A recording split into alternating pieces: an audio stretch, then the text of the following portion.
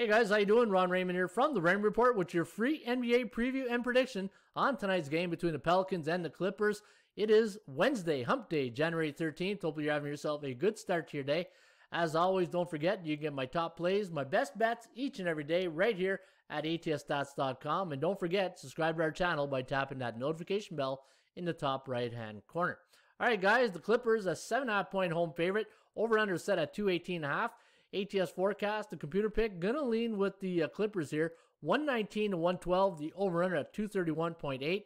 Looking at the value index here for both these teams, we had minus 0.83, so Clippers overvalued here. And you are getting the value on the Pelicans. We had them at minus 0.73, so if you round it off, minus 1, you're getting 7.5, so good value on the Pelicans.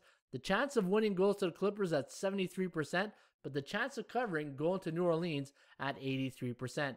The chance of this game going over the total tonight is at 42%, meaning a 58% chance of this game going under the total, according to the Raymond Report Law of Average Theory.